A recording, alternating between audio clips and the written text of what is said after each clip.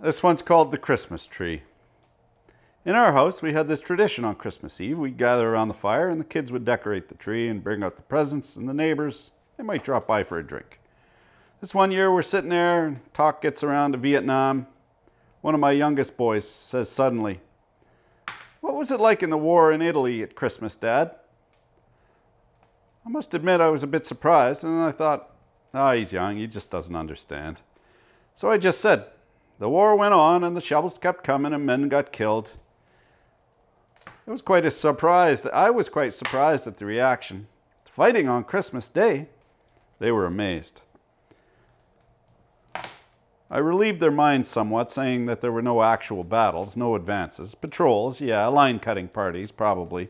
But that winter of 1943 in the Ortona area, both sides just dug in. There was more artillery and mortar with the odd sniper. Christmas was just another day in several months when Jerry had fire superiority over us, and he plastered us every day. In fact, I think he let go a few more salvos on Christmas Day than usual, sort of a Christmas present, if you like. I told him a lot of men died. The youngest asked me if we didn't even have a tree, and I told him this story. A sergeant and a couple of ossifers drove up from headquarters with a tree. A scrawny little thing. They meant well. But they didn't know bugger all about our front, and they parked their Jeep on what passed for a road.